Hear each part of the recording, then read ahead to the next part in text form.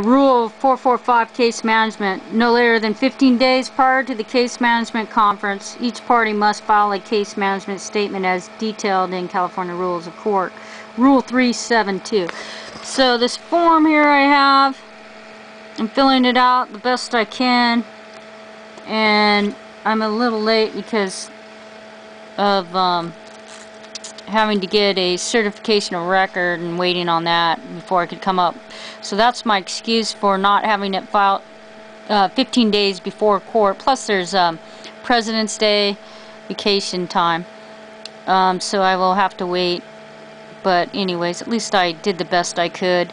You have to put your causes of action: discrimination, gross negligence, intentional misconduct, emotional distress are all causes of action. This is just for disability. You have to name your damages. I think they have to back pay me about $48,000. I'm not really sure.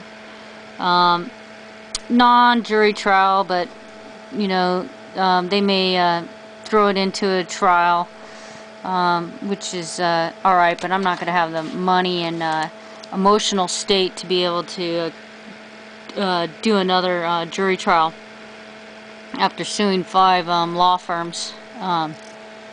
That's that'll put you in the boiling water like a frog. So basically you fill this out. The ones that don't have to be filled out, you go ahead and just skip it, and if you don't know any of the vocabulary words, just look them up in the Black Law Dictionary or even online.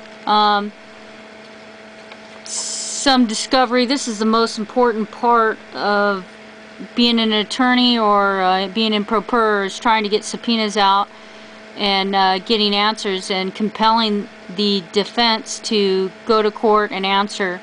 And the judges, you know, they want you to be real specific of what you want, and I did. I told him what I wanted on that legal malpractice, and even still he got mad because I used case law from the internet, but whatever.